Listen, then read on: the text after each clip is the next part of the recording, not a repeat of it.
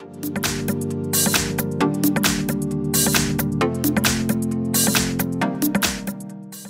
everyone, in front of me I've got Realme 8i and let me share with you how to change the date and time on this device.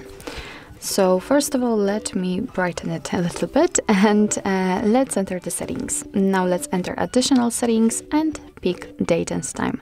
And as you can see here, we've got some options which we can customize. So we can select the time zone. We can decide if we want to set it automatically. If not, if manually, just tap on the switcher right here.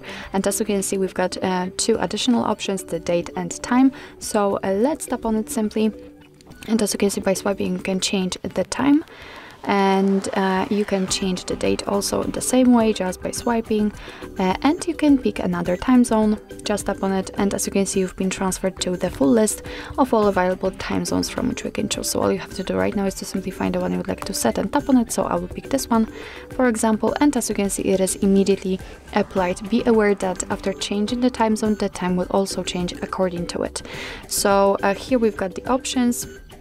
What's more, we can decide if we want to display the home screen world clock or the dual clock. So it's really up to you if you want to use it. If not, just tap on this switcher. What's more, we can decide what kind of clock format we want to use.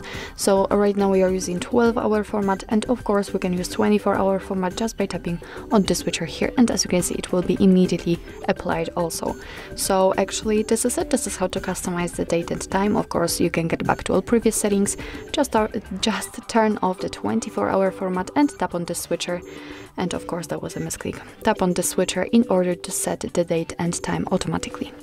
So actually, this is it. This is how to change date and time in your Realme 8i. Thank you so much for watching. I hope that this video was helpful, and if it was, please hit the subscribe button and leave the thumbs up.